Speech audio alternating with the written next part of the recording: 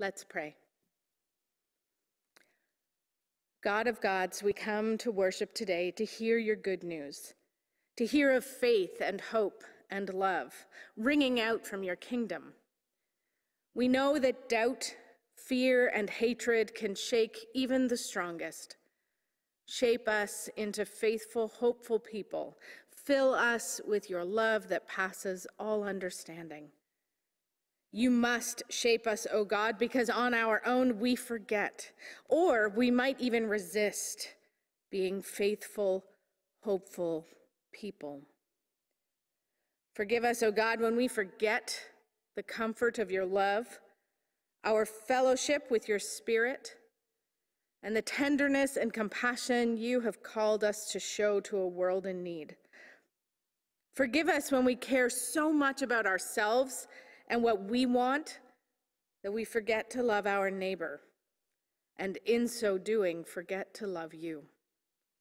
God of love, take from us all hatred and prejudice and discord.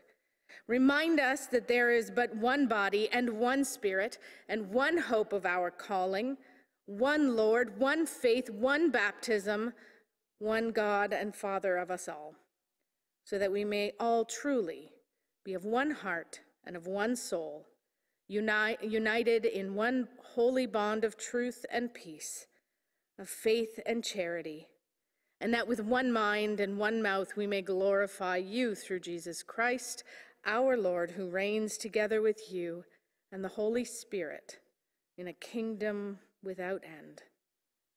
Amen.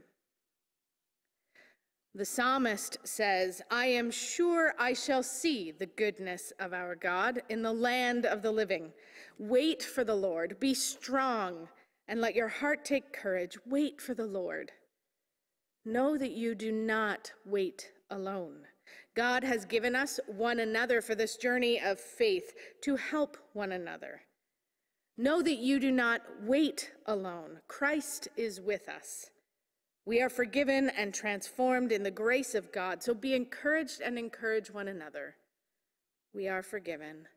Thanks be to God. Amen.